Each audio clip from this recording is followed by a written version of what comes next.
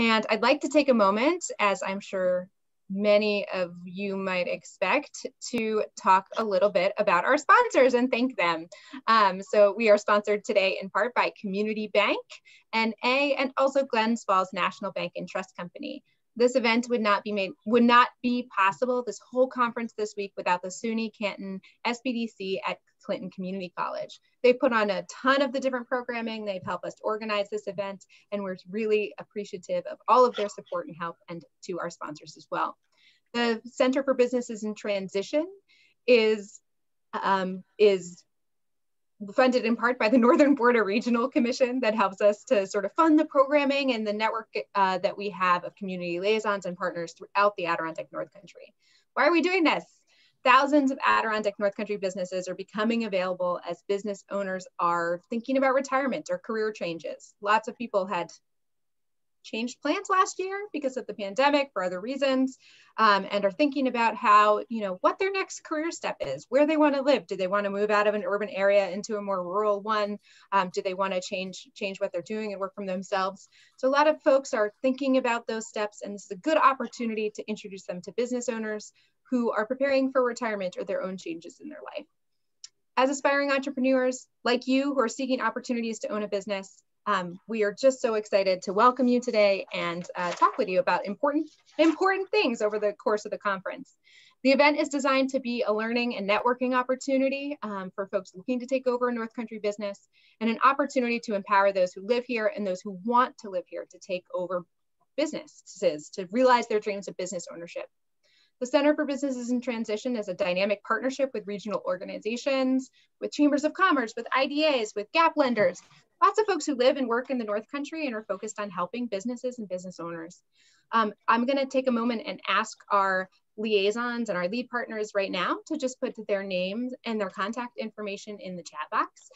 If you have questions about the Center for Businesses in Transition, please do reach out to them. They're here as resources, and we all work very closely together to deal with this issue and to help people in our communities. I work at ANCA. The Center for Businesses in Transition is run and coordinated by ANCA. We are focused on growing a new economy that works for all and not just a few. We focus on food systems, energy economy, and the entrepreneurial economy. And if you're interested in supporting our work in programs like this one or the Adirondack Diversity Initiative, please consider reaching out to us or becoming a member of ANCA or giving directly to ADI. We are also very excited to announce another project we have in development that is really exciting, especially during this session today, talking about diversity and entrepreneurship. This week, we are unveiling that we are starting a down payment assistance forgiveness program that will help address the lack of capital that is often a barrier for low to moderate income people and Black, Indigenous people of color. For those who can't get the loan because they don't have the capital for the down payment, we are looking to raise over $30,000 in this first year to be able to give those funds to someone who can take over a business, who just needs that leg up. If you want to give to that fund, or you want to talk about that later, please reach out to us. We would love to have a conversation about that fund, and there'll be emails going out after this program and the conference asking people to donate. So we are so excited to be able to, to welcome the Adirondack Diversity Initiative. So they are housed here at ANCA, but really, this dynamic work is spearheaded by Nicky Hylton-Patterson. She's the director there, and she is just killing it. She is amazing. She joined as the director of ADI in December 2019. She's lived all over the world. She's incredibly smart. She is a Dr. Hylton-Patterson. She brings 20+ years of experience as a community organizer, educator, activist. So many things. If I started telling you all about her credentials, we'll be here all day. But she loves deeply. She lives her values. And I have so excited and honored that she would be here to talk to us today and to sort of lead this session and have all of you here. Nicky, thanks for being here and thanks for being you. Damn. Yeah.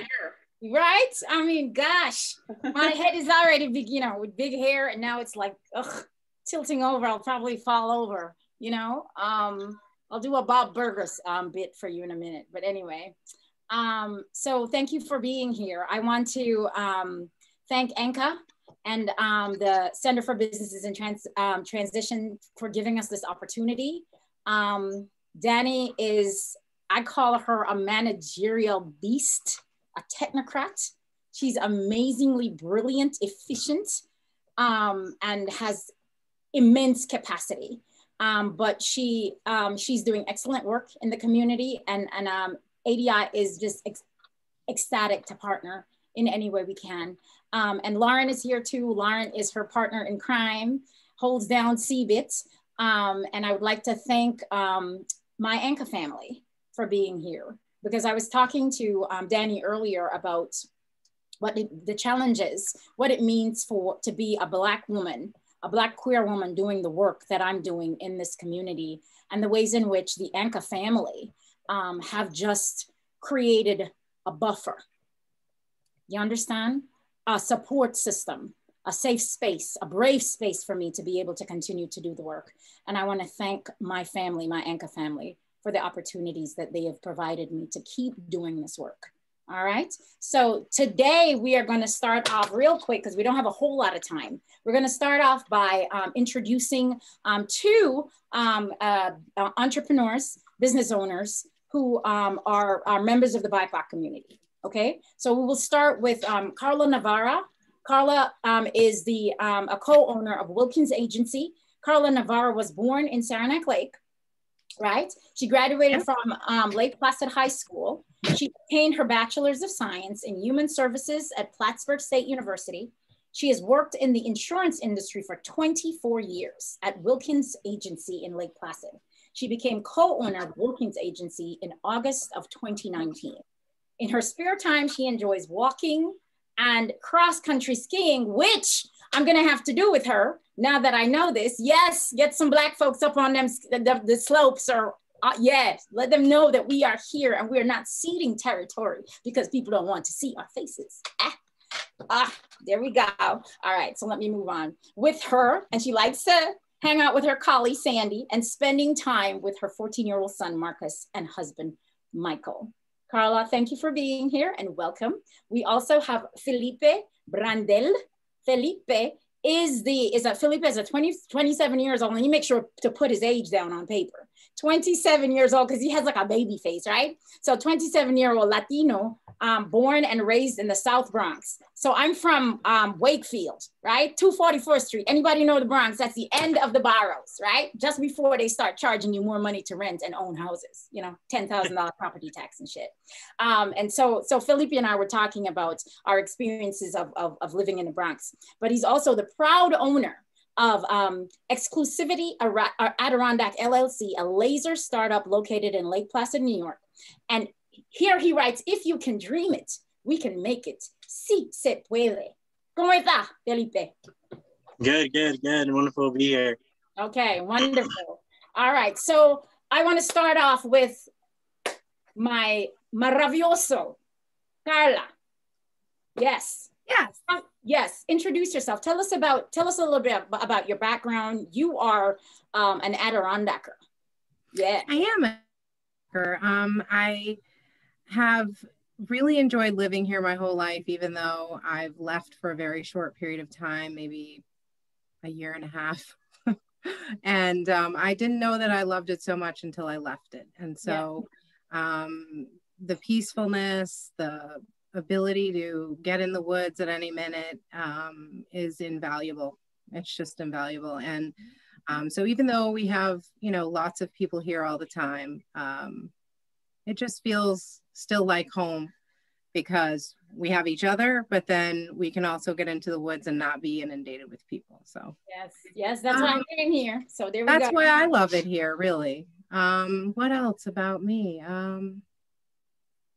I went to school for human services. I feel like I'm helping people when I sell them insurance. I don't know if that's anyone else's take, but that's mine. I love insurance, and I feel like it's an opportunity to learn every day. And that's really what jazzes me up about it. So that is weird to love I know. you. Yes, that's a very odd love, but we are going to hold on to you. But we also have, and because Seldwyn is not down on my main screen, I forgot this brother, this man. And so you're going to hear the accent change, right? So this is my Jamaican brother, Seldwyn Morgan. How are you, Seldwyn? No, Seldwyn didn't bother send us a bio, so you don't see him on this, but he's a part of the program. Now, Seldwyn is, and you're gonna correct me because I'm gonna ask you to introduce yourself right now before we go back to Felipe. Seldwyn is an independent contractor, and Seldwyn, you work where primarily do you, yeah. We can't hear Seldwyn. You're on mute. I know, we have to get a t-shirt that says you're on. Press the mute thing on your screen. Yes, because I've been having issue with it. My bad. So yes, hello everybody. My name is Seldwyn Morgan, and yes, I'm based out of Wilmington. So I have a small property maintenance company. Carla, I have to pay my insurance pretty soon. And yeah, it's just startup business for me. You know, it's me getting out in that independent world, but you know, business-wise, it's good.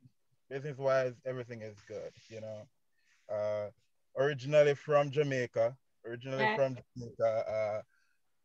went to GC Foster College. And what else should I say? How did you get to Lake Placid? I was a member of the Jamaica bobsled team. I was one of the drivers. I don't like to mention it because people don't believe me, but yeah, I was a member of the Jamaica bobsled team, and you know, missed out on my 2018 games by 16 points. I came in behind Great Britain. All right. So that's one of the bummers in my life. But other Seldwyn, than that, I volunteered at the 1993 Winter Olympics in Lillehammer, Norway. So were you there? No, 1993. I think I was still in my dad and my mom. Yes, I was on my way out. Shame. I've just been outed for my age. You know something? It's okay. I'm not gonna switch to patois on this, but I will cuss him out later for shaming me. Understand? Go on. Sorry, I interrupted you, Seldwyn. We'll come back to you. Felipe, come on, brother. Introduce yourself real quick. Felipe is 7 years old. We're pretty young, you know, we're fresh out of the box. Yep. I was just born in 93.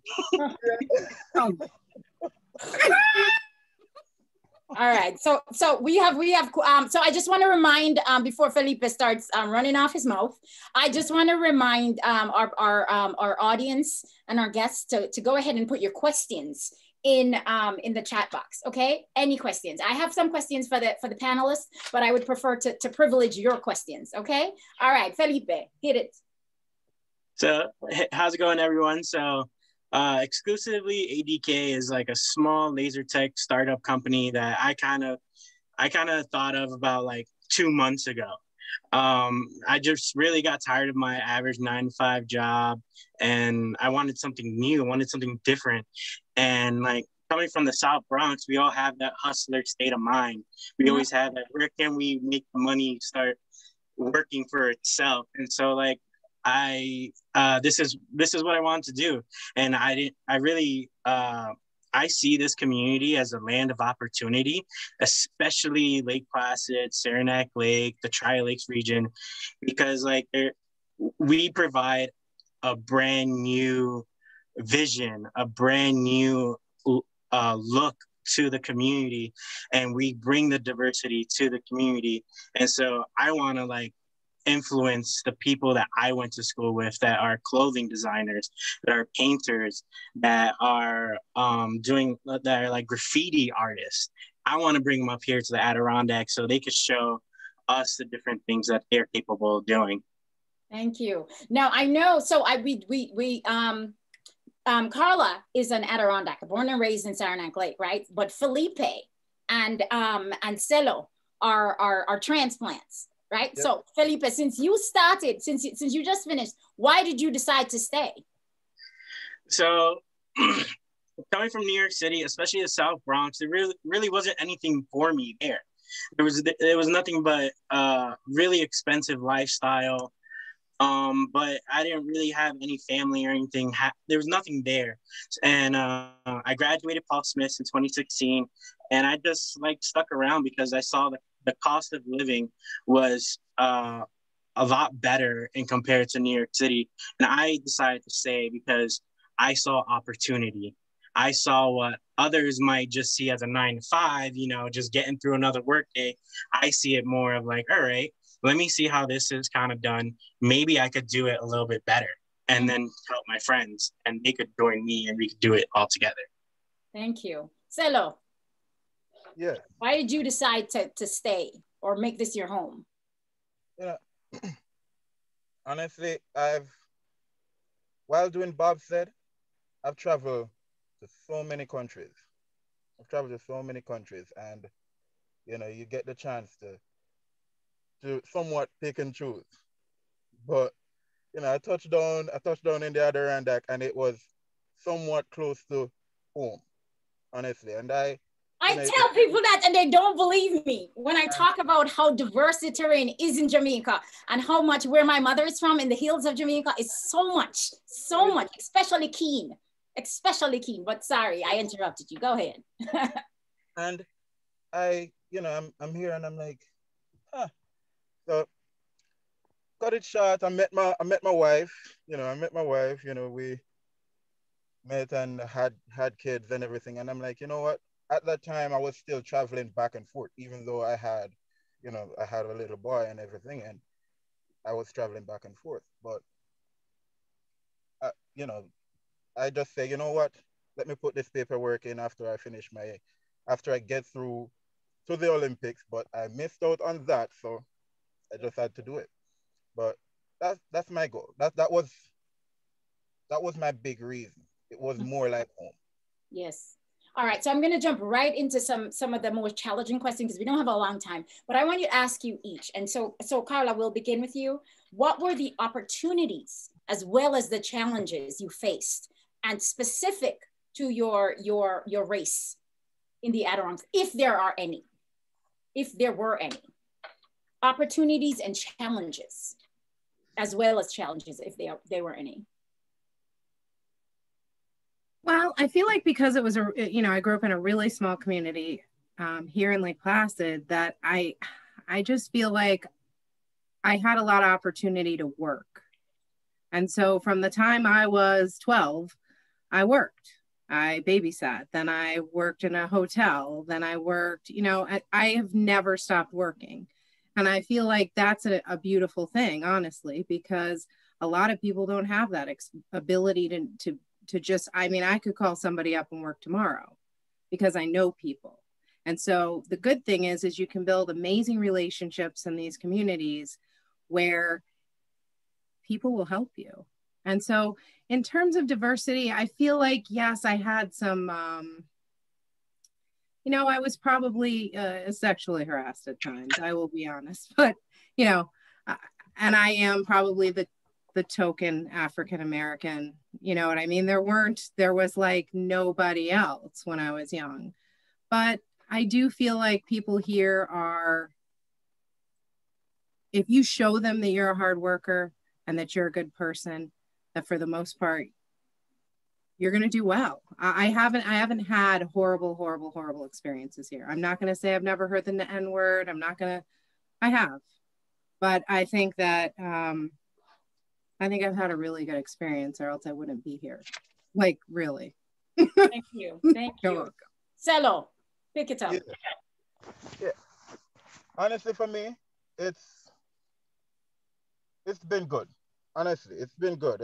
I can't complain, but there are times that, people will say certain things that you just have to put them in a box by themselves. Where I can give you an example. 2015, we were here. Me and my teammates were here like back in the spring, and we're walking down Main Street, and I don't know, this Jeep pulled up with these kids, and they threw like Oreo cookies at me and my teammates. So we're athletes. We're very fast. You know, we're very fast. So we took off at the Jeep. Me and my teammates, we basically took off at the Jeep, and we're like, they stop at the stop sign. I don't know if you know down by Robles, if you guys know down that side. No, I don't know, but keep going. Okay, but you know, the light went red, and we were catching up to the Jeep, and we're like, dude, we're just stopping to give you back your cookie, basically. That's nice. Yeah. Yes, that is good. That is a perfect response. Yes. Good for you. Perfect response. Yes. Good for you. You know, we don't, you know, I'm Jamaican. You know, our motto is out of many one people. There you go. Know, we don't really see certain things. And, you know, for me, it was very different. Mm-hmm. It was very different. And that was my first year, yeah, you know, in the country. So, okay. But other than that, yeah. I'll leave it at that. We have one question from the audience, but I'm going to ask Felipe to pick that up. The question, do you want me to repeat? And then we're going to go to the audience question. Yeah. Mm-hmm. So for me, I have a very different perspective because I'm a light-skinned Hispanic. And so to most people, they think I'm white. And I sound white, I speak apparently white, which is just educated for some reason. But English is not my first language. Spanish is my first language. I got the certificate and everything to prove it. But it's really nice about being in that position is that it gives me the ability to educate people and kind of put myself in a position where I could hear their frustration and kind of hear like the issues and why certain things can seem racist, even though they're not racist themselves. And so that's what's really nice about what I can do is like I put myself in a position that others cannot. And so I feel kind of like privileged in that sense to be able to do that. Yes, yes. I tell people all the time, I feel like it's a privilege to be able to do what I love and make a living at it at the same time, right? Because I'm an activist outside of work. I have other activism that I am, but I also feel very privileged to be able to do this work here because so many in the Bronx, so many members of our communities don't have, are not able to leave. They can't leave. They can't uproot themselves and start in somewhere where the standard of living is so much better, right? So like when you ask like what was my difficulties, one of my biggest difficulties was finances. Like my mentor paid the $120 round trip ticket for me to go visit my college, to visit Paul Smith's, and to like actually sit there and apply for that application. My mentor did that. Like I didn't have the money to do that. I was too busy in robotics. I was too busy at NYU taking like college level courses because I was trying to accelerate myself. You know, I didn't have money, and so that was like one of the biggest blessings because I had the ability to learn and grow and mature that way. But at the same time, it's like, it's a huge setback when you try and compare yourself to other people. Exactly. Now, so you picked up on what was going to be my next question, but also ties into the audience question. Someone asked, what resources were most helpful to you when starting your business in the North Country? So Celo, I'm going to go back to you and we'll round up with Carla. What resources were most helpful to you when starting your business in the North Country? Honestly, it's the support of my wife, you know, the support of my wife, you know, she held it down for me. That's for sure. She held it down for me. And I was working at the Lake Placid Lodge.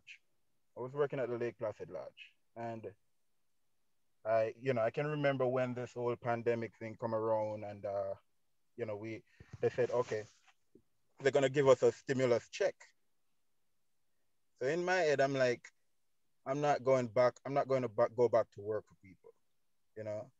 So I'm not going to go back to work with people. And I literally used that check to basically start my business. I use it to do the LLC. I use it to do everything. Wow. Every single thing. So just the help, just the the little nudge. That's all. That's all you need sometimes. Just a little nudge and the confidence to move.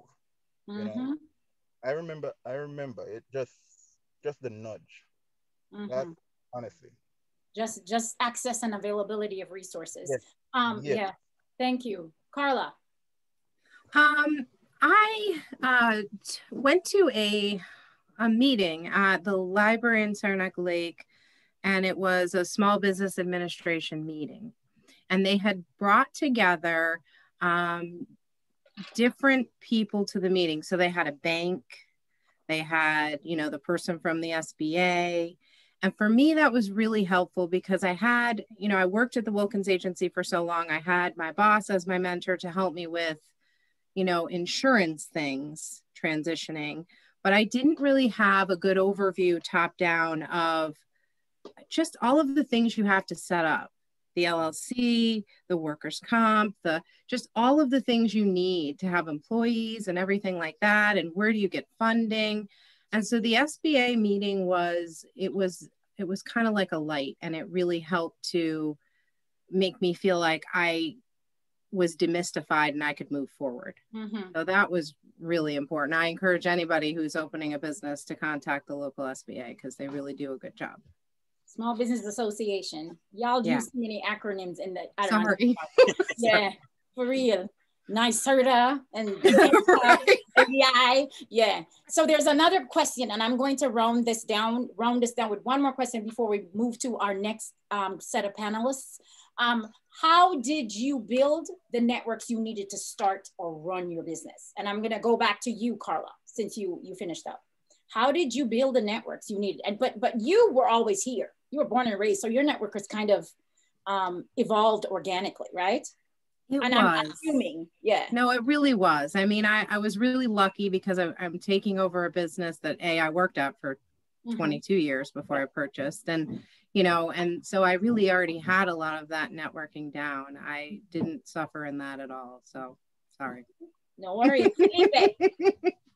Same question. How did you build the networks you needed to start or run your business? And you talked about getting assistance, financial assistance. So that's one resource, but what kind of network did you need? Are you building those networks and you know, how did you do that? You're muted. I tell you, I'm getting a t-shirt printed. Go ahead.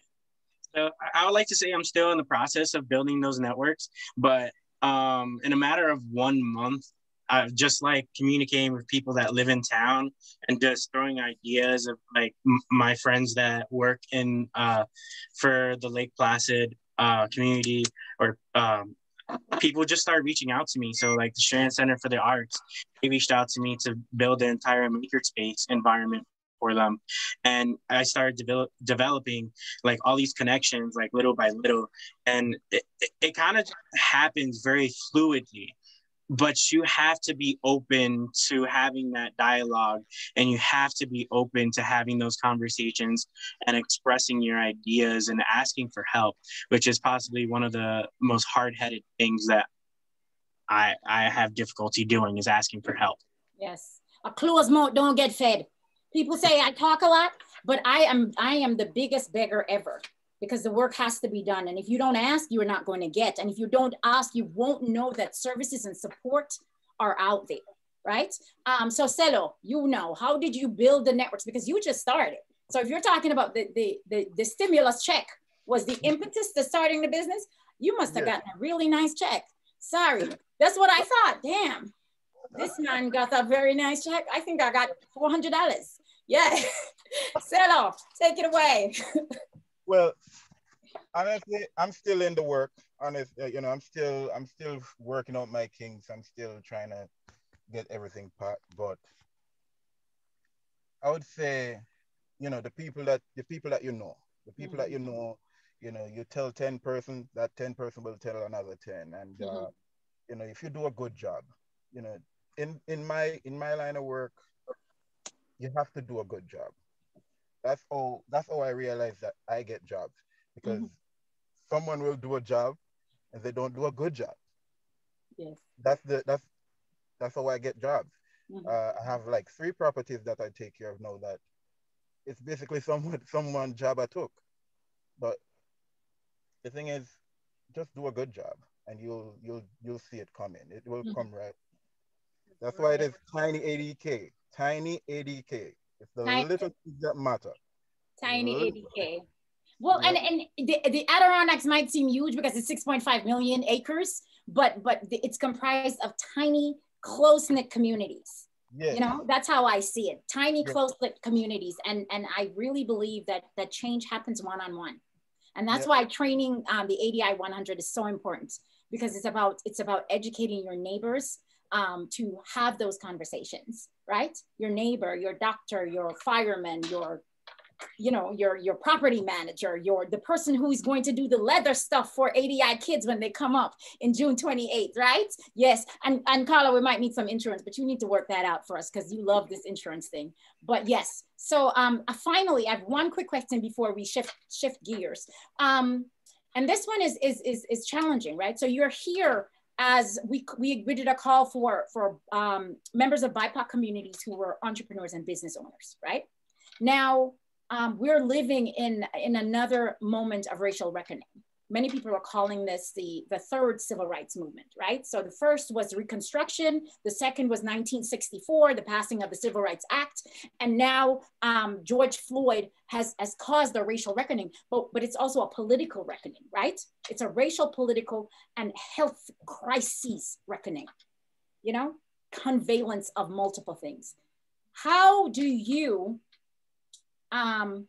speak for yourself, for other communities, and articulate justice and racial justice and equity while still being able to keep your customers? Because that's a very, remember we talked about 6.5 million acres, right? Small, tight-knit communities.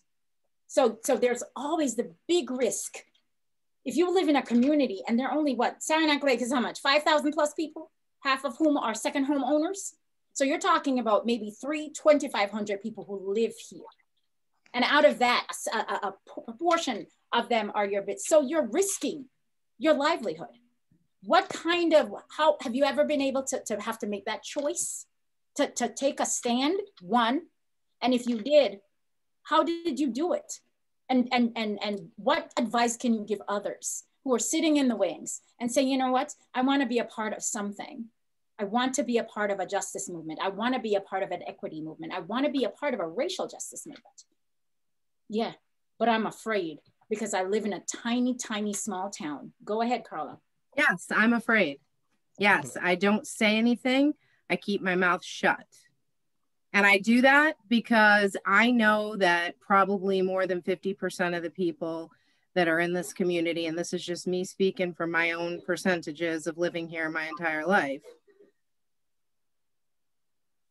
don't love people of color, of any color. And so for me, I just keep my mouth shut. I keep my head down. I do my job. I'm just going to be honest. And that's the coward in me. I would love to be a part of something, but I don't think it will be well received, and I don't want to lose everything I have. And I'm just being honest with you. Got you. And I don't know how you guys feel, but that's how I feel. See, honest. Thank you, Carla. Now I've been told that I need to wrap this up. If you ever watch Dave Chappelle, he has a skit with a wrap it up box. Yeah, I used to use that for one of my professors at Syracuse University. When you got into that room, he just ran his mouth off. And I do that sometimes. So somebody told me to wrap it up. All right, so I'm not going to ask the other two males in the room about this. We're going to move on, and I apologize, folks, but you know them, they're entrepreneurs. Seek them out and ask them those questions yourself. Okay, this is a moment for you to recognize and acknowledge your community members, and they're open and honest and willing to take your calls. Am I right, y'all? There we go. Yes. Yeah. Okay. So next, thank you so much for joining us. Now we're going to invite the CEO, the executive director of the Adirondack North Country Association, Patrick Murphy. Did I get you right? Patrick Murphy is the director for the Saranac Lake Area Chamber of Commerce, and Katrina is the camp director. Katrina, I know I got that wrong. The camp director for Eagle Island Camp, my Eagle Island Camp family that I've been working with for a year on their culture consciousness development. And they are very, very dedicated. And they're going to be supporting and receiving 20 kids from the Bennington School in the Bronx on the 28th, as well as 10 from the local area who have been paired with them. So go ahead. So Kate, why isn't your face down here? It is. It is? Well, I see it. I see it. Good. All right. So I'm going to start. Do you see me now? Okay, Yes, there I am. I'm going to start with my executive director here at ANCA, but she's much more than that. She's really, really, really has become kind of my caregiver and my support system. You know what I said? Yeah. So I want to start with, I'm going to be biased and start with Kate. Kate, please give a quick introduction of yourself. And y'all know you don't have a whole lot of time because I spent too much time with the other group. Yeah, no problem. So I work with ANCA, and we are in the very privileged position of kind of housing, hosting, and really the most important thing is learning from the Adirondack Diversity Initiative, including Nicky. And it's been, you know, for us at ANCA, it's been a revolutionary learning process that we've gone through. You know, we were an all-white staff when Nicky joined, and she's just brought an incredible insight into the unexamined assumptions that we all have, you know, no matter who we are, about people and process, etc. So I think, Danny, you introduced ANCA very well, the three major focus areas that we deal with, but the diversity, equity, and inclusion agenda is a core part of our mission as well. You know, as Danny said, our mission is an economy that works for all. And we chose those words deliberately and intentionally because we realize that the economy as it's currently configured only works for a few. And it's imperative that we change the dynamic so that more and more people can participate actively in, you know, viable quality of life and income levels and career paths and jobs and work, etc. And that needs to include, and you know, we're very intentional about building the much greater involvement of the BIPOC community in our North Country, which is just massively white at this point. So it's been a wonderful experience to so far to be on learning from Nicky and learning from the whole process. And when we get to it, I'm happy to give some examples of how we've begun to incorporate our learning into the way we hire people and the way we manage our operations. So thank you.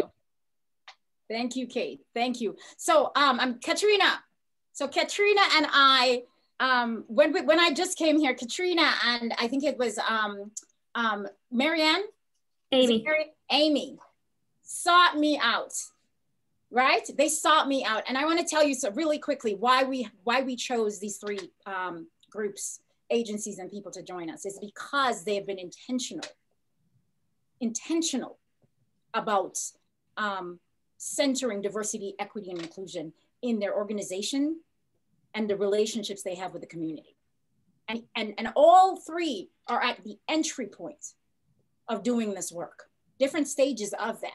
But this is what we wanted to show. We wanted to talk to people who were entering into intentionality where it concerns diversity, equity, inclusion for the organization and the relationships they have with the community, right? So Katrina, I just keyed you up.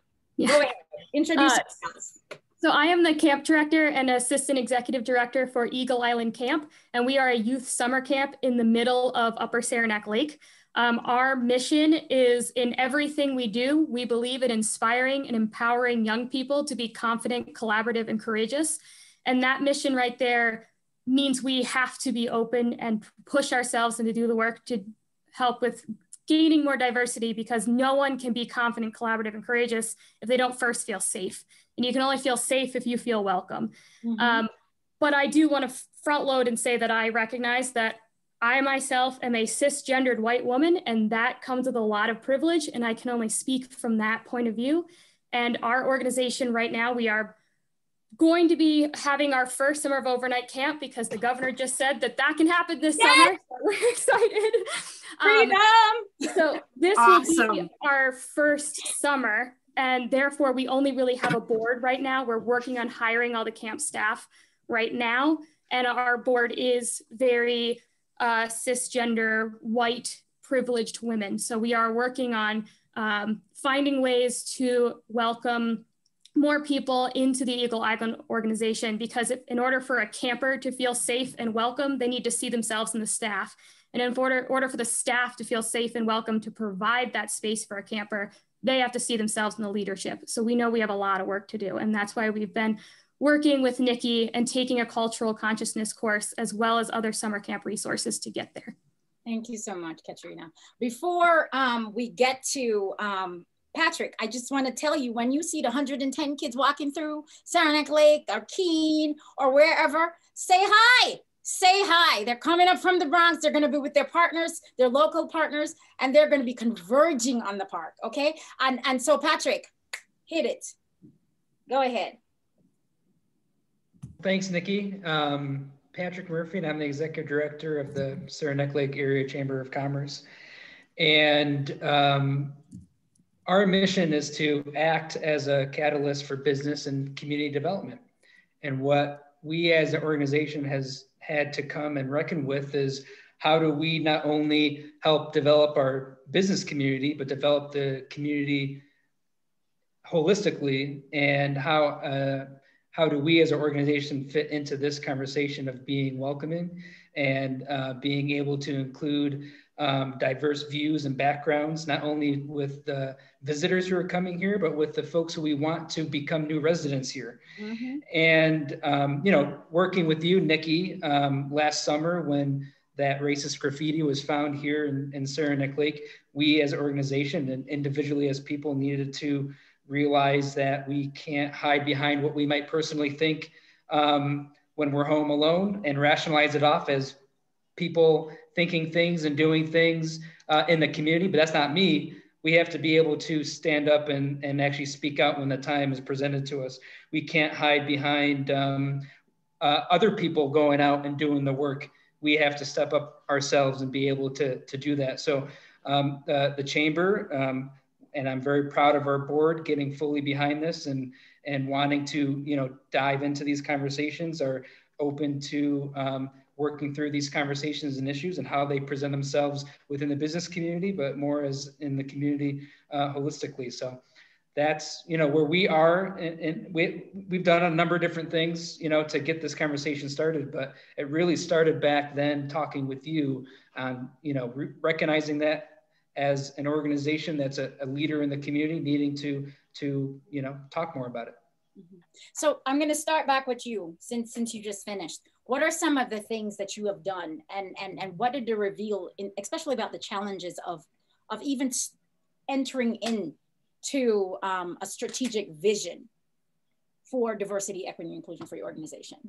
Well, first we have to look at who we have in an organization, who's making up the organization, who's making some of those decisions about what projects and initiatives and community conversations the organization has at their disposal. So that's our staff and our board of directors. And that's first and foremost what we need to look at. And so we formed a working group within the chamber to ask ourselves, you know, where are we on the spectrum of, you know, DEI work?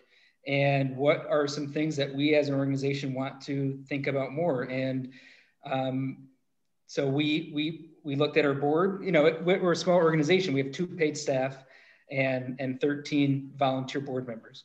So we needed to look at, you know, what's the diversity like on our board? Not only diversity when it comes to race, but diversity when it comes to gender, diversity when it comes to types of businesses, and diversity when it comes to where people geographically come from our board, because we have a service area that's, you know, rather expansive, that ranges from Tupper Lake to Lake Placid to folks in Malone even too. So where, you know, are the people who are our constituents and who are we representing, you know, within our organization? So that's, you know, one thing that we did right off the bat. We identified that we wanted to put on paper what our values are and what we hold to be important to us. And equity and taking action and being a transformative organization, or values that we put up front and center and are published and available for folks to review and for members to look at. And we want our members to understand that that's the value of the organization. And when they become members, that's what they're signing up to be a part of as part of our organization, is to have those types of values. And that it will be a guidepost for us when we move forward to continue a conversation. And we're starting to have that working group think of tangible steps we need to take, and to write those out and put them on paper about where we want to go and what are we going to do to get there. Thank you. Thank you. Now I'm going to jump to Kate. So Kate, talk to us about what has ANCA done to intentionally move into a strategic vision for diversity, equity, inclusion. Okay, so I'm going to borrow the words of our new president, that words matter. Yes. And we have made some very significant commitments. And I always feel like, you put a stake in the sand, put a stake, out there, and then it draws the organization along through that process. So the first thing we did after the George Floyd murder was to make a very strong statement standing with Black Lives Matter. And, we definitely took some heat on that, but we felt, and our board felt, that it was a really important position for us to take, that we could not stand quietly and kind of, as Patrick, as you said, we didn't do it. So that was the first thing. I think the second thing was, again, looking at our board, we had one person on the board who comes from an Indigenous community, but other than that, it was very white. I assume mostly cisgendered. And so we reached out, we working with Nicky and others, we invited 3 Black people to join the board, and 2 accepted. So that was really exciting. So we're, kind of building the diversity on the board. And at their first board meeting, we had developed a resolution for the board and the staff to commit to very specific steps on diversity, equity, and inclusion, bringing both the board and staff along. And then the last thing we did was a statement in the wake of the January 6th riots, where we just said, white supremacy and a democratic process are inherently incompatible, and ANCA stands behind democratic process. We actually lost a board member over that. But so we've done that in terms of words matter. The other thing is staff has begun to go through a diversity, equity, and inclusion awareness program, which is wonderful. We do it on Zoom. Everybody participates except for Nicky. This is for the white folks on the staff, and I think it's been a really important process. One of the things that happens is just the openness and honesty and kind of vulnerability that you end up sharing with each other, because we're all, we all come from a position of privilege or set of assumptions of some sort, and to kind of extract those and bring those out. And then the other thing that's really exciting to me is that the language of diversity, equity, and inclusion is now in our job description. So we're in a fortunate position to be able to continue to hire people. At ANCA, we're up to about, I think, 16 staff members. And in the recent, we're hiring a new person in the energy team. And actually the staff worked with Nicky to make sure that there are no signals in the job description that we posted that basically would say only a certain kind of people are invited to apply. So we changed some of the language, and I'm happy to share, specifics with anybody who wants to know what that is. The upshot is, of the 3 people that we are interviewing for the final, who are kind of in the final cut, 2 of them bring diversity. I won't go into detail at this point because you know, we haven't hired them yet, and we haven't, you know, gone through the whole process. But we were very pleasantly surprised by the diversity of the folks, the people who had applied for the job. So when people see, and again, back to words matter, when they see that made explicit in the job description, it invites a broader set of people to apply for those jobs. Thank you. Now, Katrina, I apologize because I was just told that we now have 2 minutes. So I'm giving you 1 minute, and we're not able to go on to some of the questions that talked about. Okay, so now that you've articulated in language, how do you translate it in action? But Katrina, okay, go ahead. So, yeah. Really quick rapid fire. The first thing that we did is back in 2019, we were able to open for day camp only. We made sure that we were using inclusive language to start. So we worded it as all gender day camp. So that right up front, let people know that that is what we stand behind. From there, we worked on making more inclusive job descriptions and our hiring process, as Kate just said. Most important thing we found was putting the salary right at the top, being upfront and clear about that, breaking down the barriers as much as possible. We redid the wording on our website and on our hiring process to explain step-by-step. Applicants receive a full packet of what to expect, some of the interview questions, tips and tricks on how to be better at your interview, what we expect, what we're looking for, and making sure we're using wording that welcomes them in instead of setting up unintentional barriers. So do that. We ran it by a whole lot of eyes to see who would catch what we weren't seeing because we didn't mean to.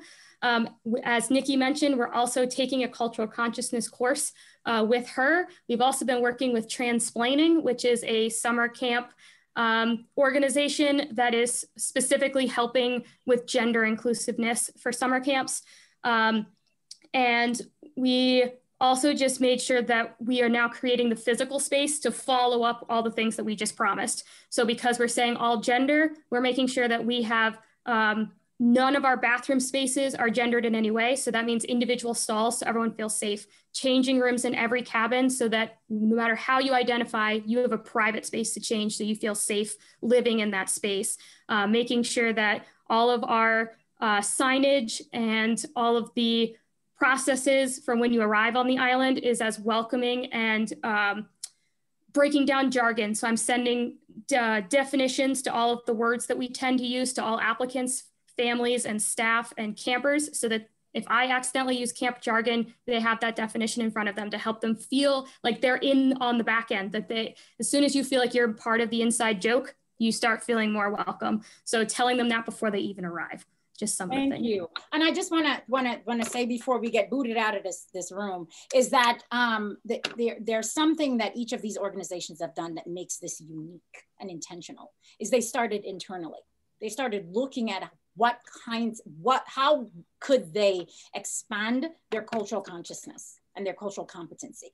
Okay, so that's it. But I want to give thank you so much, all of you. I know this was fast and people didn't even get their questions in, but I want to give like a snarky shout out to Peter Burns. He took his photo off of there. Peter is from my last job at Manhattanville College, and he snuck in. I don't know how he got in here, but Peter, hi. I think he has a house in the Adirondack somewhere. But thank you all for your time. This has been so powerful. Remember, if you have questions, if these all of our panelists are available. I can't promise you I will respond to your email, but my beautiful, fierce, wonderful First Nations admin manager will pick up the phone and respond on my behalf. Yes. Thank you so much for your time. And thank you, Nikki. Thank you so much. And for those of you who are going to go to the next session, it is on GoToWebinar. Please look in your email for the link from the SBDC. So not on the Zoom one, please look in your email for the SBDC link. Thank you, everybody. And Nikki, you are amazing. Thank you, all of our panelists, and have a great night. See you at the next one. Cheers to the freaking weekend. Have a good one, guys. Bye. Thank you. Bye-bye.